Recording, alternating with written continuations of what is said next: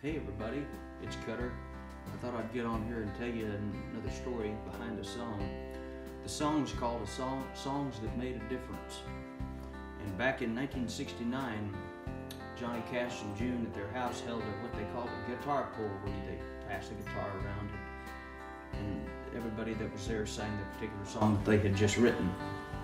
And this particular night, Graham Nash was there. He sang Mary Cash Express. Joni Mitchell was there. She sang Both Sides Now.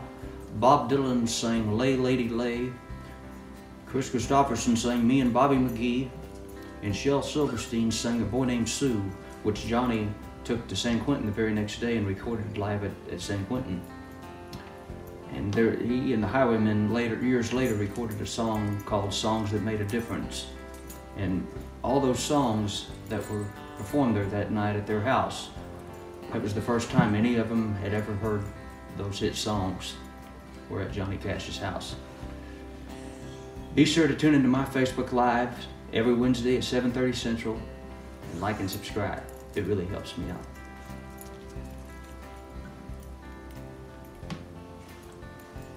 See y'all later.